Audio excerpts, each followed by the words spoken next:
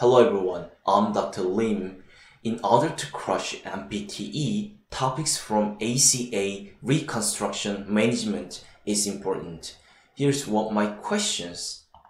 So I will give you 50 seconds to answer this question.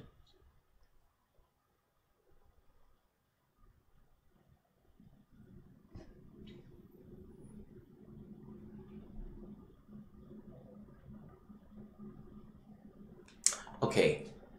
From the first day of surgery, patient need knee orthosis to lock the knee stability. So OKC exercise could be very dangerous because when the patients do knee extension without any stability, joint shear force could make them instability and make them pain.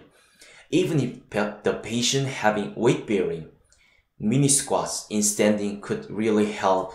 This exercise make them less knee flexion and doesn't make stress of reconstructed knee and quadriceps strength.